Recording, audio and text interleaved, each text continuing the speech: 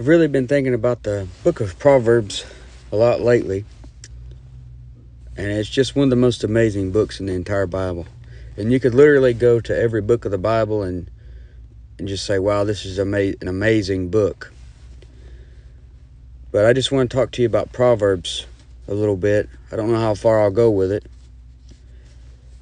But you look at, just going to look at Proverbs, an overview of Proverbs, and you're going to see Christ is typified as our wisdom. You know, Proverbs is a wisdom book wrote by Solomon, most likely the wisest man that God ever allowed to be wise or have wisdom. And so what you have in Proverbs is the Lord Jesus Christ typified as our wisdom. And in 1 Corinthians 1:30, it says, "But of him are ye in Christ Jesus, who of God is made unto us wisdom and righteousness and sanctification and redemption." So, who of God is made unto us wisdom? Proverbs, some might consider it the best wisdom book. Well, it's going to show you Jesus Christ, our wisdom. Written by Solomon, a picture of the Lord Jesus Christ. So, Proverbs, you want to find Jesus in it? Well, he's on every page. He's your wisdom in the book of Proverbs. And it's got 31 chapters. That's the amazing thing about it. 31 chapters will line up with every day of the month. You know, you got 31 days in a month, in most months. So you could read a chapter of Proverbs a day, and many people do that. So 31 chapters. Read a proverb a day. It'll run the devil away. Well, it probably won't run him away, but it'll help you fight him off. 31 chapters, 915 verses, and 15,043 words. So, it's not as long as you think it is. It wouldn't take you that long to read it if you just sit down and read it. You could probably read it in a couple of hours. And the theme is wisdom is the principal thing. Look at Proverbs 4 and verse 7. Proverbs 4:7. Wisdom is the principal thing. Therefore get wisdom, and with all thy getting, get understanding. But people are really getting into wisdom. Like, you think about people they watch on the internet, like Jordan Peterson, Ben Shapiro, people like that. Those people do have a lot of good things to say, some wisdom, but they don't have God, so it's man's wisdom. You read the book of Proverbs, you stay in the book of Proverbs, you're going to have more wisdom than all these really big-time smart guys put together, because true wisdom is found in the Scriptures. And since they don't believe the Scriptures, it really holds them back from having real wisdom. Wisdom is the principal thing. You want to get wisdom, you read the book of Proverbs.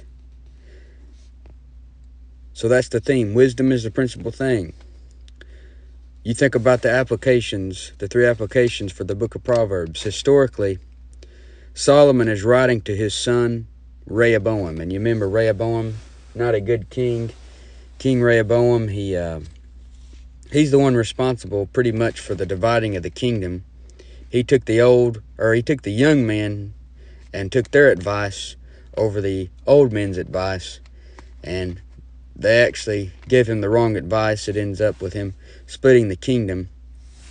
But that's who Solomon's writing to, and I don't think that Rehoboam really hearkened to Solomon much. You look at Proverbs 1 verse 8, Solomon says, "My son, hear the instruction of thy father, and forsake not the law of thy mother." And I don't think he really paid too much attention to it. But historically, what Proverbs is Solomon writing to Rehoboam. Devotionally, you've got wisdom for all. Wisdom for anything that you might face in your life can be found in this book. And doctrinally, you got warnings from God to Israel about the Antichrist. And that's what's going to add some really deep layers to the book. You got warnings from God to Israel about the Antichrist, like in Proverbs 23, and about the great whore in many places like 2:16, 5:3, 5:20, 6:24, 7:5, 20:16, 23:27, 27:13. And the Proverbs of Solomon, the son of David, king of Israel, it's Solomon writing to his son Rehoboam. You could also look at it like it's our Father writing to us, giving us instruction. But the author, obviously, Solomon, for Proverbs 1 through 29. Then Agur, A-G-U-R, is Proverbs 30. And then Lemuel is Proverbs 31. So that's a quick little outline for you for Proverbs, and you can already see it's an amazing book. But look at verse 1 now. Proverbs chapter 1 and verse 1. It says, the Proverbs of Solomon, the son of David, king of Israel. The Proverbs of Solomon. Look at 1 Kings 4:29. 1 Kings 4:29. It says, and God gave Solomon wisdom and understanding, exceeding much, and largeness of heart, even as the sand that is on the seashore. So you look at the sand that's on the seashore, that's how much God put into Solomon. And Solomon's wisdom excelled the wisdom of all the children of the east country, and all the wisdom of Egypt, for he was wiser than all men. Then Ethan the Ezrahite, and Heman, and Chalcol, and Darda, the sons of Mahol, and his fame was in all nations round about. Now look at this verse here, 1 Kings 4:32. And he spake 3,000 proverbs, and his songs were 1,005. So he spake 3,000 proverbs, and his songs were 1,005. So you just think about that. Solomon did go south towards the end of his life, but in his life he spake 3,000 proverbs and 1,005 songs. That's a lot of proverbs and songs, and that he strikes me as somebody that really uses time wisely. And that's what I want to do. I want to use my time wisely, have something to pass down to my son. You know, Proverbs, he passed that down to his sons. You want to have something to pass down to your son. After you die, can they go in your room and see journals and Bibles and things like that you've wrote in to pass down to them? That way you kind of live on. Your voice kind of lives on. But the Proverbs of Solomon, well, this is just some of them. He wrote 3,000 proverbs. The Proverbs of Solomon, the son of David, king of Israel. So he is the son of David. And not just the son of David, but the son of Bathsheba. In 2 Samuel 12:24, 2 Samuel 12 and verse 24, it says, and David comforted Bathsheba his wife, and went in unto her, and lay with her, and she bare a son, and he called his name Solomon, and the Lord loved him. So Solomon actually came about from David and Bathsheba. You remember Bathsheba is the one that David kind of stole away there from Uriah. So that shows you the Lord can end up bringing something good even out of a situation that should have not been. So the Proverbs of Solomon, the son of David, king of Israel. So that's telling you the author. He says to know wisdom and instruction, to perceive the words of understanding. So wisdom. Wisdom is knowing how to use the facts that God's given you. You know, if you've read the Bible a lot, You know the facts. But do you know how to use the facts that God's given you? Wisdom, the right use or exercise of knowledge. What are you doing with the wisdom or with the facts that God's given you? What are you doing with those facts? Are you putting them in practice? Until you use the facts, you're not showing wisdom. You may have a lot of facts, but if you're not using them, you're not being a wise man. So, to know wisdom and instruction. You think about instructions, a lot of people, maybe when they put something together or just do anything, they don't like to read the instructions. But you don't want to forget to read the instructions. God didn't put you in this life just by yourself, you see. He didn't just drop you down here and say, okay, do the best you can. He gave you 66 books of instructions. And 2 Timothy 3:16 says, all scripture is given by inspiration of God and is profitable for doctrine, for reproof, for correction, for instruction in righteousness. So you've got the instruction book. And since you're never done with life, a lot of things, you put something together, you're done with those instructions. Most likely you'll probably never look at them again, and you tuck them away somewhere, you forget about them. And for some reason, people are like that with the Bible. They look at their life, they think, man, I got this all figured out. They take the Bible, they put it on the shelf, and they never take it back out again. If they ever took it out to begin with.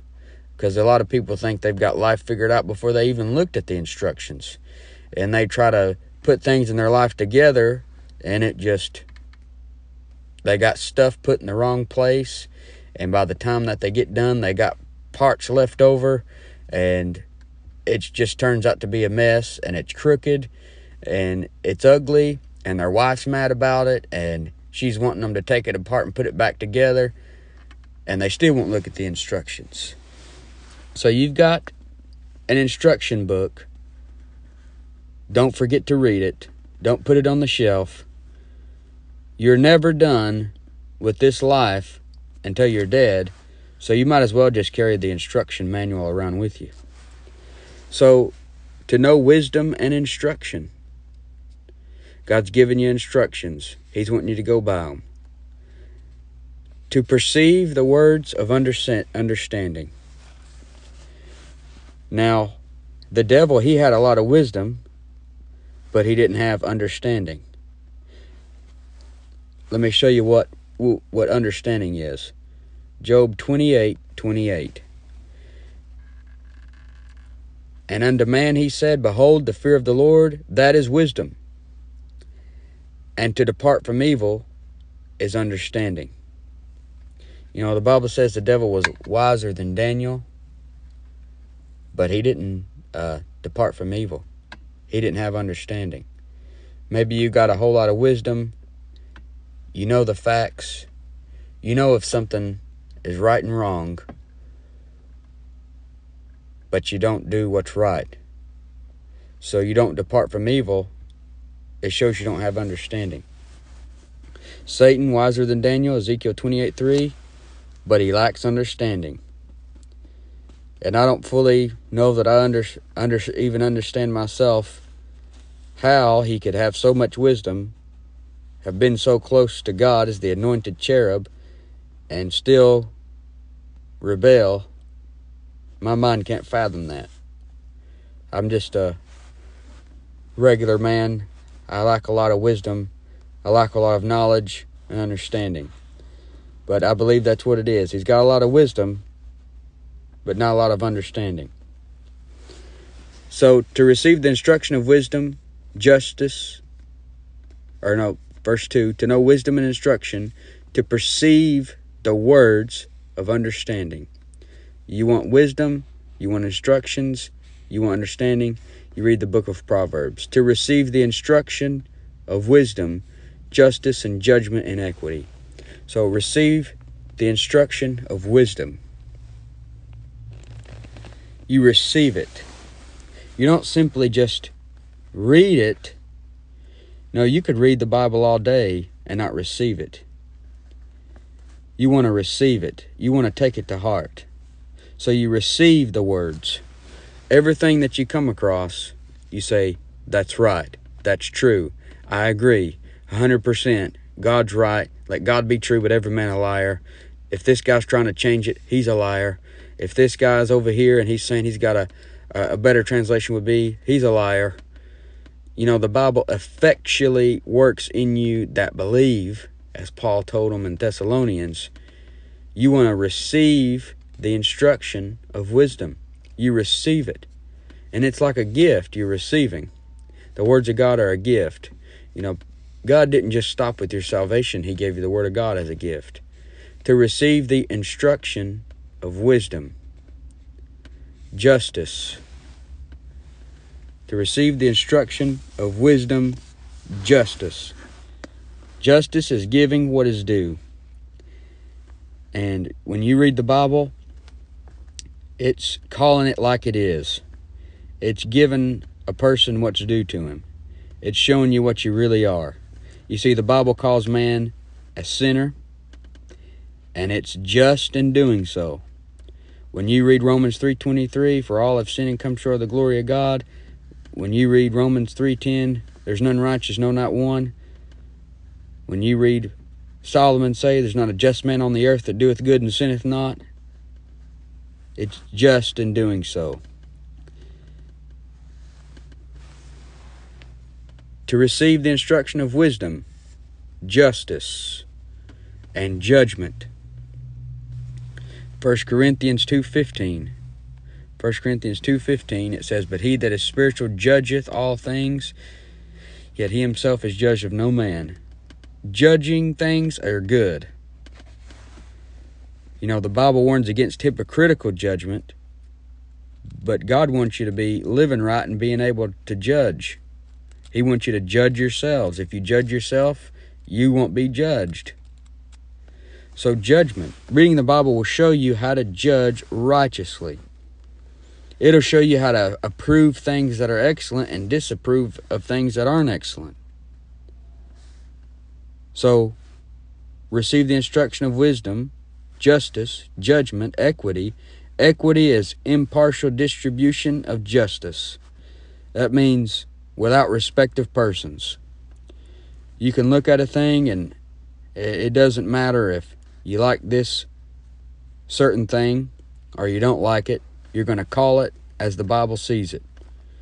You know, there's a lot of things you may like, and since you like that certain thing, that certain sin, you got a soft spot for it.